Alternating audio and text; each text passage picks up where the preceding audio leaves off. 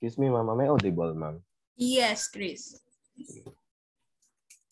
So, good morning, everyone. My name is Chris Angelo Hernales, and I am the first reporter of the Group 1. So, for today's reporting, we will talk about the different laboratory apparatuses and their uses.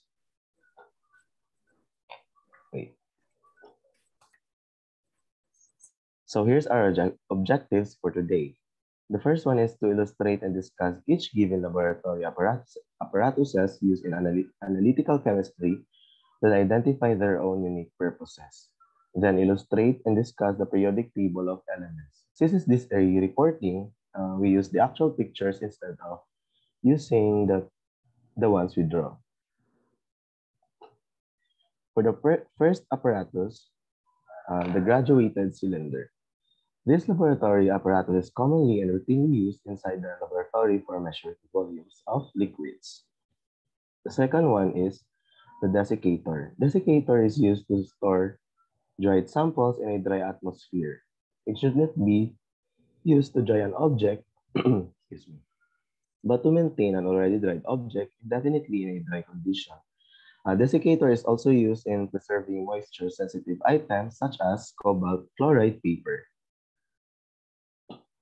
The third one is the syringes. Syringes are used in research lab for multiple tasks, including injection of gases or liquids into chromatographs, chemical apparatus, or animals. It can also range from precision microsyringes to inexpensive disposable units. The fourth one is the pipette. Pipettes are laboratory apparatuses used. It is used to transport a measured volume of liquid. There are also different kinds of pipettes, and this picture is an example of volumetric pipette. Now I'm passing the stage to Ms. Guanzon to continue the reporting. Good morning po. Thank you, Chris. Good morning, everyone. Am I audible po, ma'am? Yes. Yes. Okay po. So for the next one is the burette. So it is used to dispense small volumes of liquids with high accuracy. Burette is an essential laboratory instrument commonly used in the titration process for quantitative analysis in many industrial chemical tests, where solutions of known concentration are used to find the concentration of a known solution. For the next one is the volumetric flask. It is used for precise dilutions and preparation of standard solution. So a volumetric flask is a piece of laboratory apparatus, a type of laboratory flask calibrated to contain a precise volume at a certain temperature. Next. For the next one is the Erlenmeyer flask. So this laboratory apparatus is used for storage and is suitable for heating liquids. So it is a flask having a wide base, narrow neck, and conical form, convenient in laboratory experimentation for swirling liquids by hands. Number 8 is the analytical balance. Analytical balances are highly sensitive blob instruments designed to accurately measure mass. They are meant to detect very fine increments, so they're very sensitive, so the slightest vibration or breeze can impact the results. Analytical balances should be used in a dedicated room with as few disturbances as possible. For the next reporter, I will be giving the virtual floor to Ms. Maralit. Thank you po. So good morning, everyone. 9. Laboratory thermometer. It is used for measuring the temperature of liquids during an experiment. The most commonly used measuring device or thermometer in the lab is the glass thermometer. Number 10, centrifuge. The centrifuge is used to separate liquid samples at high rates of speed. It offers a diverse range of applications for research lab, hospitals, or any facility that aims to separate materials from liquid to sample preparations. Next. The crucible and cover. It is used to hold reactants during heating at high temperature. The crucible lid covers it to ensure that nothing enters and leaves during the reaction. Number 12, crucible tongues. It is used to hold crucibles and evaporating dishes and other laboratory equipments when it is hot or which cannot be touched with bare hands. So I will now pass the virtual floor to Ms. Parachapo.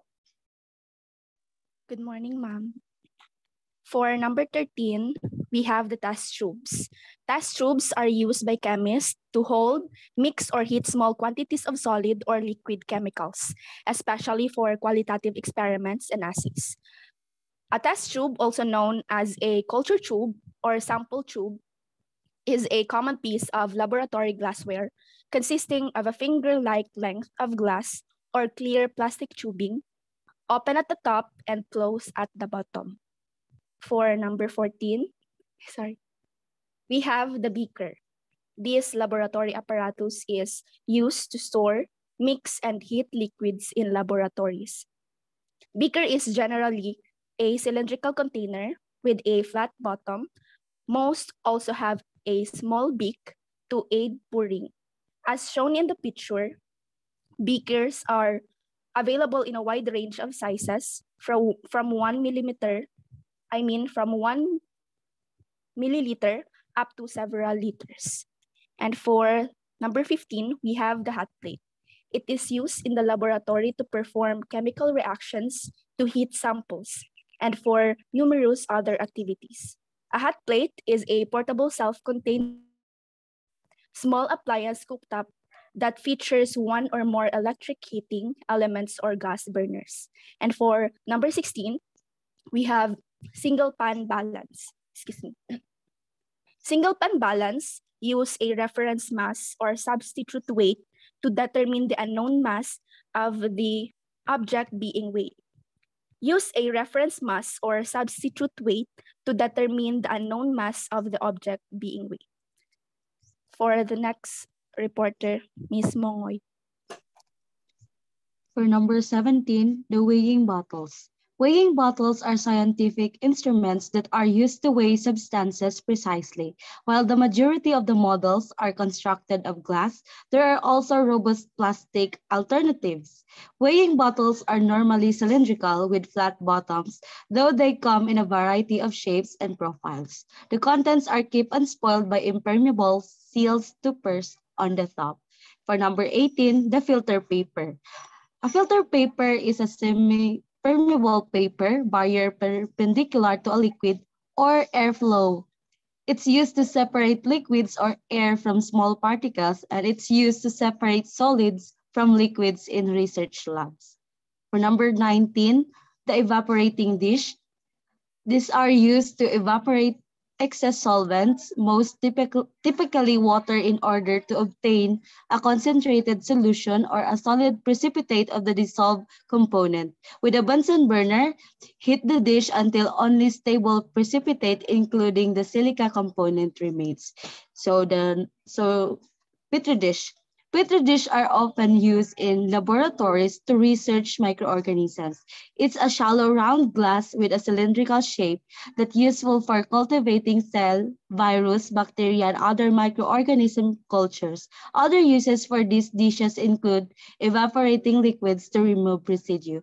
Now for the next reporter, I will give it to Miss Icy Romualdo. Next, good morning po, ma'am. Next page, Chris.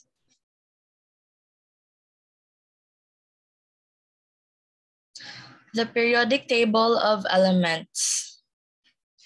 Next, Chris.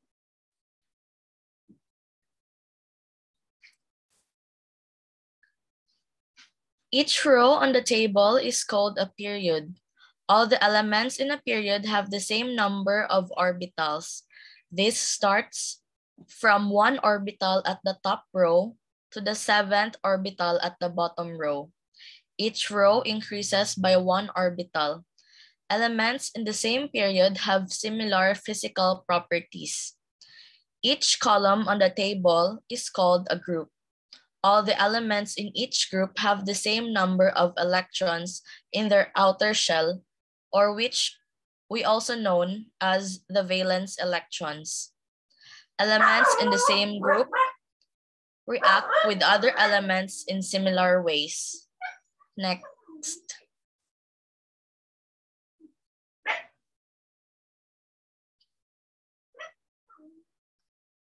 Next pa ulit, Chris.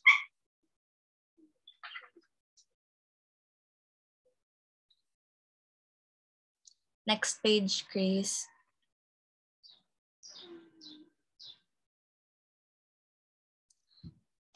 The atomic number, the number at the top of each element box, is the number of protons in the nucleus and the number of electrons in the atom.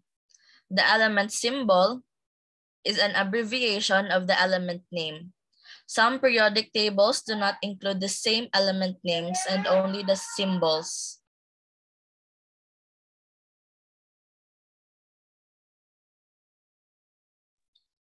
The atomic weight is the average mass of the element's isotopes. It is the average number of all the protons and neutrons in the nucleus. Generally, the atomic mass increases as you move down or across each group or period. That would be all. Thank you. Okay, is that the end of the report? And then, okay. Yes po, ma'am. Sige, wait lang. Ayaw sa iyan share, ha? Ano good, Chris? Yan. Yeah, ang Petri dish, ang social media. Wait lang din. Baliw ko balhin na lang sa first na slide. I mean, dito na sa answers na gyud. Let's discuss them. Our quiz for this is Monday na lang next week, ha? Para you will have more time to study. Anyway, I believe you are familiar with this apparatus naman. So, itong activity 1 is just a review of your lesson in Chem 101 about the different laboratory apparatus. Pero medyo konti lang ito compared dati. And we will just have a review also, a little review also of the periodic table. So mga common lang ito na pwede natin gamitin when we have our face-to-face laboratory experiment. So just like graduated cylinder. So do not forget, ha, I believe some of you are familiar with this, nakagamit na nito, yung iba hindi ko lang alam. Pero since this is very common, so I believe nakakita na kayo ng ganito. So you can see this one is a cylinder with a graduation. Yung mga linya-linya dyan, yan yung magiging volume. So this one is used to measure volume of our liquids. Okay? Nagme-measure tayo ng volume ng ating liquid. Ang importante lang talaga class is how are you going to read the measurement. Ang tandaan nyo kapag clear yung liquid, again clear yung liquid, you have to read it sa lower meniscus. Okay? So for example, this one, diba pag ilalagay nyo yung tubig dyan, ayan. Siyempre, dili siya straight. Naka-curve siya.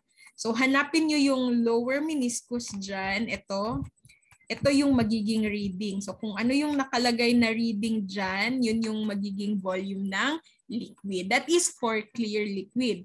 But kapag turbid yung liquid mo, or very colored liquid siya, dito ka magre-read sa higher meniscus. Okay? Sa higher part ng curve.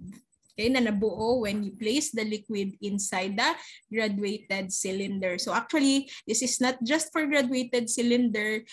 This method of reading is also true for the burette and also with the pipette. Okay, take note of that. Now, ito naman is called the desiccator. So ginagamit natin ito to dry our sample or to keep the sample out from moisture. So ilalagay natin, actually hindi ito siya kompleto. Kapag makakakita kayo ng desiccator inside the lab, you will see may mga beads yan siya inside. Dito na part. Ano yung bead na yon? Silica beads. Silica beads ang ilalagay dyan. inside, dito sa baba. Oops, okay.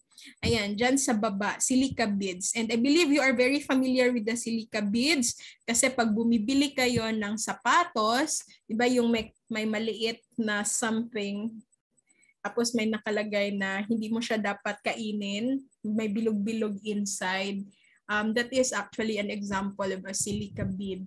So the same actually yung reason why silica beads are placed inside a desiccator and inside a shoebox or inside yung mga products na nilalagyan ng silica. Yung bumibili tayo ng bag and even yung ibang drugs, yung nakalagay sa bottle.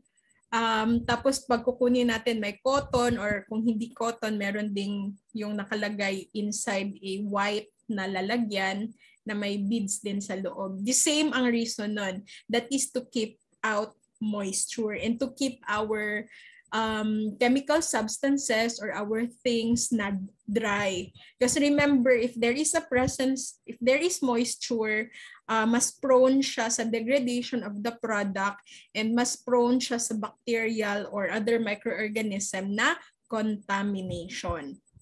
So yun yung dahilan bakit nilalagay natin yung mga samples natin inside a desiccator with silica beads. Actually, pag meron din tayong gustong i-dry, hindi lang talaga to keep out moisture, no, pero yung mga samples natin na we want to dry, we can also place it inside the desiccator kasi mag-dry up siya immediately compared kung ilalagay lang natin siya sa table and hayaan lang natin siya. Mas mabilis because silica beads are known to absorb moisture. So i-absorb ni silica beads yung moisture dyan. Any question about graduated cylinder and also the desiccator? Wale? Sure. So let's move on. Ilagay siya mo next. Paki-next daw, Chris. Dili day siya mo next. Bisag ako na ang nag-control. And then this is very common sa inyo as medical technologist. Syempre, syringes. Pero kung sa analytical chemistry, syempre we don't do extraction of blood. We don't administer drug also. So hindi yun ang gamit ni syringes for analytical chemistry. Ginagamit ito for carrying samples and then injecting the samples in a machine. So for example, yung AAS, I don't know na-mention ko ba yung AAS, Atomic Absorption Spectrophotometry, na magme-measure ng amount ng heavy metal in a sample. Pag ilagay na kasi natin yung sample, ini-introduce natin siya inside the machine using syringes. Okay? So yun yung gamit niya to measure volume of liquids and to deliver it like sa mga machines and equipments natin inside the lab. And the pipette also is a long tube na ginagamit also either to contain our liquid or also to deliver. If we want to transfer a certain and accurate volume of liquid from one container to another, we can use the pipette. But you are yet to practice pa how to use the pipette kasi sa Chem101, we just had the video on how to use it but you were not able to really learn na kayo mismo mag-learn how to use the pipette sa pag-measure pa lang ng liquid and then pag-transfer. I hope we can do that if we are allowed na. Okay, next. You may butt in anytime if you have questions or you can send your questions sa chat. And then we have the burette. Take note, the burette is used to measure volumes of liquids also, but this is mostly used for titration. So for titration processes talaga ito, when we want to know the concentration of our sample, nagtatitrate tayo, and then that will be using the burette. And then the volumetric flask, just like all the other flasks, this is used to contain our liquid samples in the laboratory, but unlike the other flask class, meron itong isang graduation only. So isang guhit lang talaga ang makikita mo for the volumetric flask. And yung guhit na makikita sa neck ng volumetric flask will be the volume of the liquid. So kung nakalagay dyan 1,000 ml volumetric flask, para lang talaga yan siya mag-measure and mag-contain ng up to 1,000 ml. Okay? And then meron din tayong maliliit na volumetric flask for lower na volume. Meron tayong 100 ml and so on. Okay? Especially if we want to prepare our solutions, tapos accurate dapat yung volume, we use the volumetric flask. We don't use Erlenmeyer flask or even the beaker because the graduation for the both of them are not really accurate. Mas accurate pa si volumetric. That is volumetric flask. So please remove letter N here. Okay? Sige, next. Then we have the Erlenmeyer flask. This is used to contain also and to store our liquid. Pero again, if you are going to conduct experiment in the laboratory, do not ever use the Erlenmeyer flask to measure the volume. Though as you can see, meron yan siyang graduation, may mga linya-linya yan siya dyan with the corresponding reading of the volume, pero hindi kasi yan accurate. So do not use this for measuring liquid. This is just used to contain or to store our liquids. And then sa laboratory, so ito yung pinadraw sa inyo sa activity number 2. This is what you call the analytical balance. This is highly sensitive compared to the other balances that we have. That even air can actually change the measurement, the mass of the substance. Therefore, we really need to close these doors here sa side and also above. Meron din yan siyang door dyan before we'll read class the mass of the sample that we are measuring. So, ilalagay natin sa gitna. And then this is precise also, accurate also. As you can see, it can read up to 4 decimal places ng mass ng ating sample. Okay, next. Laboratory thermometer. So this is different from the thermometer that we use, pero actually mercury pa rin ito na thermometer. Yung ginagamit na body thermometer na mercury, wala na yan siya, phase out na yan siya ngayon due to poisoning, but meron pa tayo yan sa laboratory. And this can actually measure high temperature, even very high temperature. We can even place this thermometer while we are boiling a liquid. So kahit sumobra na 100 degrees Celsius, kaya niya pa rin i-measure yon. And then centrifuge is a machine used for separation. So we can separate liquid from a liquid or solid from a liquid or even gas. So ilalagay lang natin yung sample inside a small test tube, and itong nasa loob na may takip na blue, yan yung mga test tubes na may laman ng sample na we want to separate. So ilalagay natin siya dyan, and then we will set the speed of the rotation and also the time kung gaanong time ang kailangan natin to separate. Pwede natin yan siya dito i-set sa part na ito. And then, magro-rotate yan yung liquid dyan. Most of the time, the medical technologists use this in separating blood.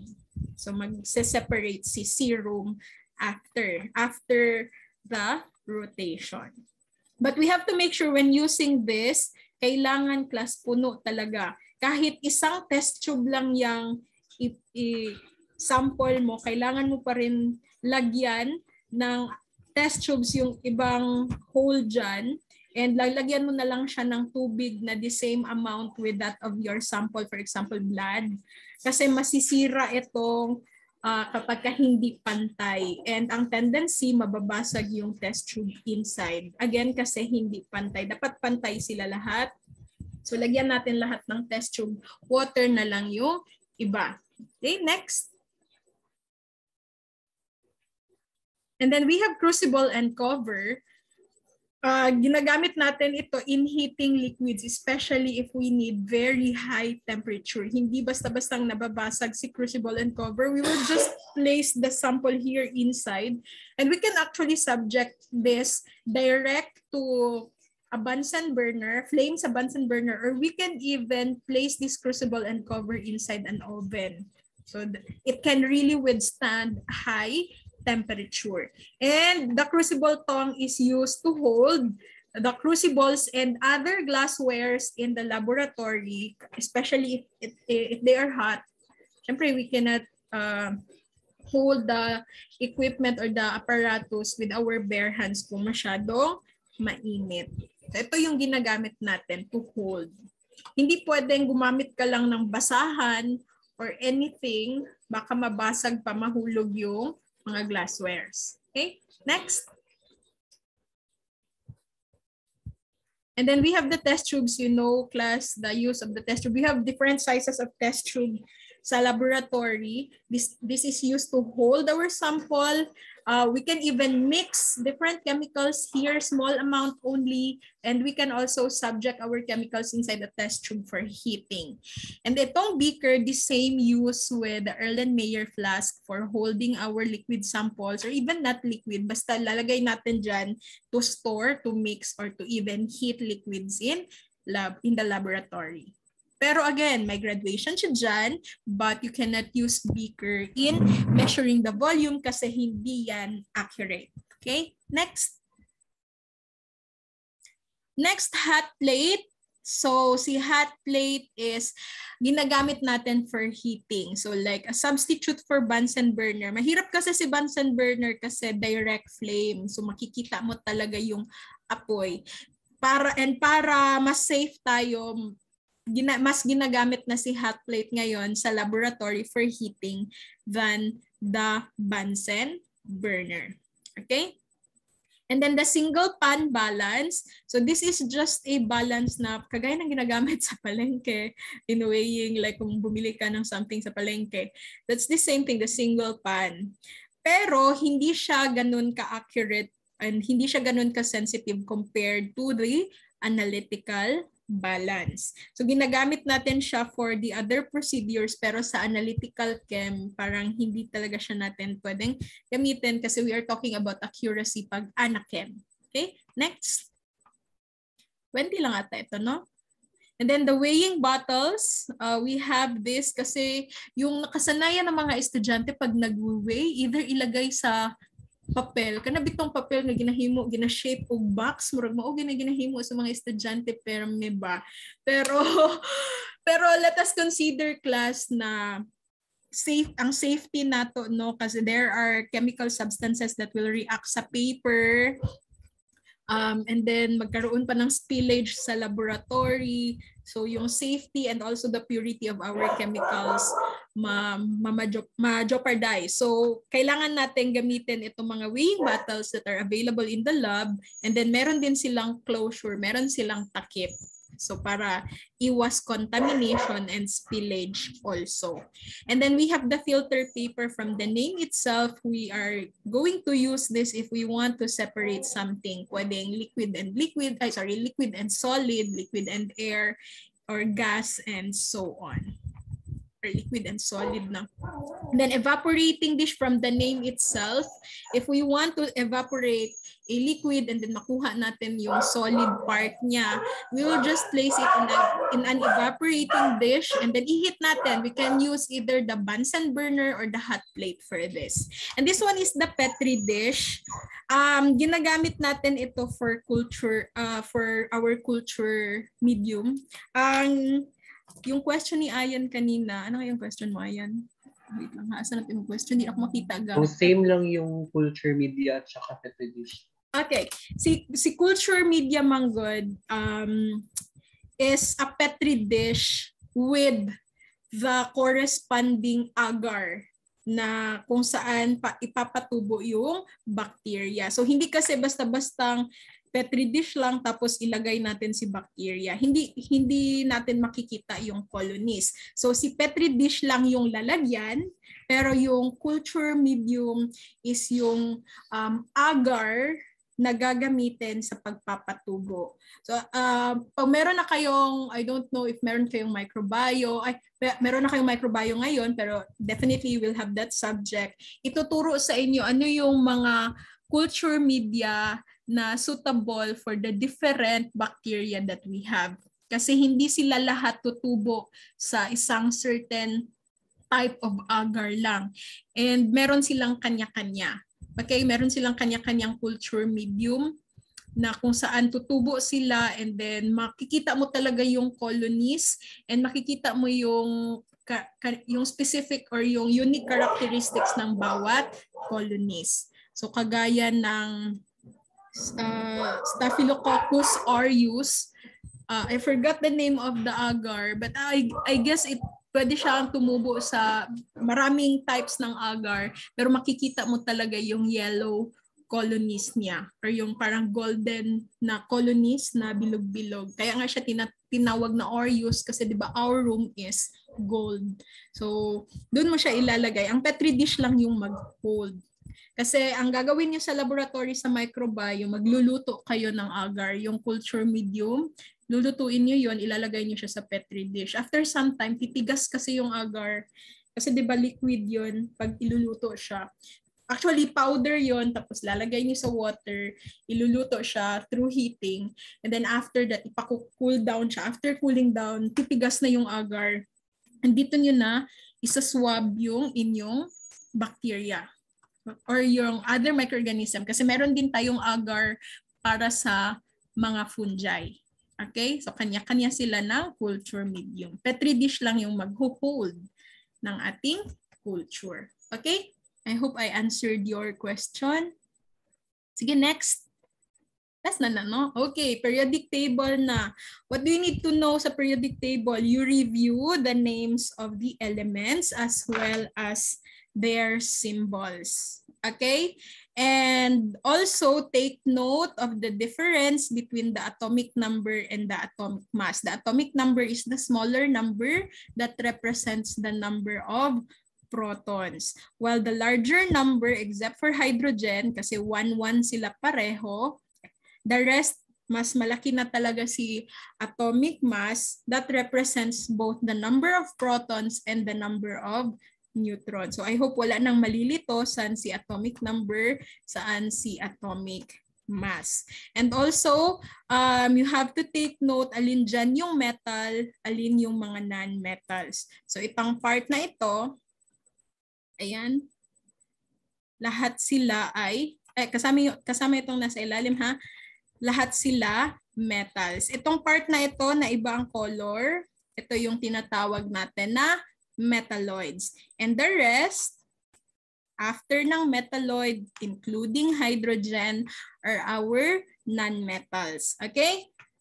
Yan yung dapat niyong tandaan. And another thing, yung grouping nila sa periodic table. So group 1A, again, is called alkali metals.